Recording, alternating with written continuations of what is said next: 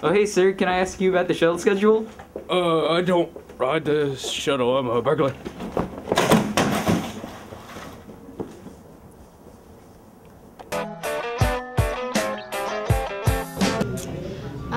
The shuttle schedule's really off. They are always 30 minutes late, or they're not really on time. They should be out here so we could get on, so we could at least get warm. And wait while they're waiting. And like, they sometimes get here so late and then we have to be home by a certain time, or we have to be at a class by a certain time, but they're always late and they need to be on time.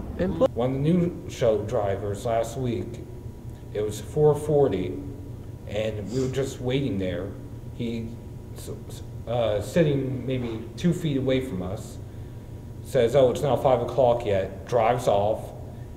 We have no idea where he goes. By the time he comes back, it's 5:30, and he says, oh, it's past 5 o'clock, you have to wait until 6:15.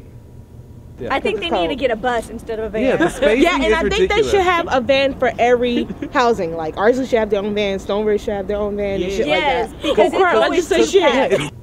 I look at him and I say, what the hell?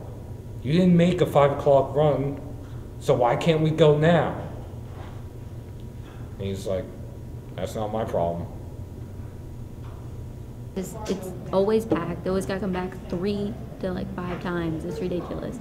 It's always packed, and since they changed the schedule, it just has not been right. Just the past couple quarters, it went wrong.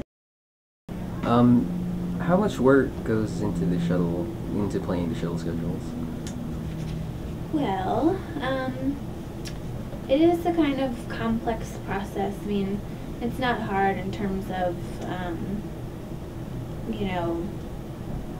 skill set or brain power, that kind of thing, but it's just a lot of logistic type things. We have to look at the class schedules for the upcoming quarter.